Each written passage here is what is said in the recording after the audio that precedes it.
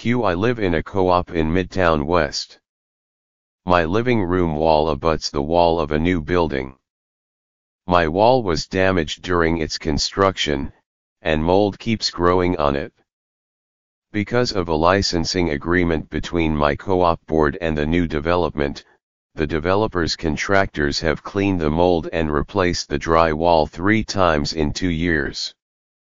But, they do not share the mold test results with me, nor have they provided me with remediation paperwork.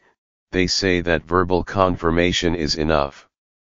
My co-op board and managing agent are not helping me get the paperwork either, ignoring my written requests. What can I do? A. Mold is serious and needs to be taken care of. Although black mold is toxic, common molds can be harmful to your health, too. If you are allergic to mold, it could cause a reaction or exacerbate asthma, and if your immune system is compromised from an illness like HIV or AIDS, such exposure could pose a serious health threat, said Dr. Louis DiPaolo, a pulmonology professor at the Icahn School of Medicine at Mount Sinai. Even if the mold does not bother you now, you should still insist on removing it, because if you continue to live in that space, you might develop an allergy to mold eventually, Dr. DiPaolo said.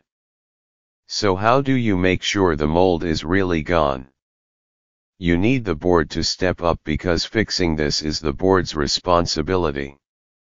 The licensing agreement is between the board and the developer, and the board is responsible for problems within the walls, according to Robert J. Braverman, a real estate lawyer. It is the board, not you, that is in a position to enforce the terms of the agreement with the developer, Mr. Braverman said. Because mold was discovered in your walls, there is a good chance that reports exist identifying the type of mold and the extent of the problem. Keep pressing the board to get hold of those reports, and any remediation reports, too, reminding the board that this is its responsibility. If you cannot make any progress, you may want to hire an environmental consultant to test your apartment for hazardous levels of mold. If your consultant finds that the damage has not been adequately addressed, then the board must fix the problem on your behalf, Mr. Braverman said, and then go after the developer for compensation.